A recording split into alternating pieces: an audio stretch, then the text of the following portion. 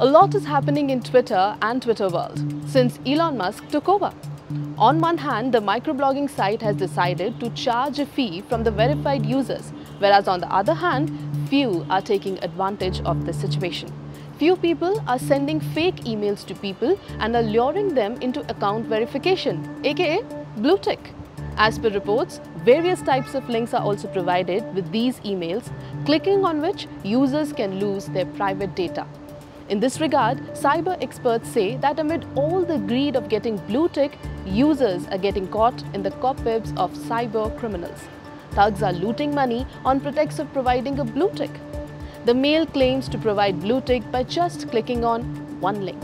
So here is a warning to avoid all such mails and save your precious data. For more, just subscribe to abplive.com.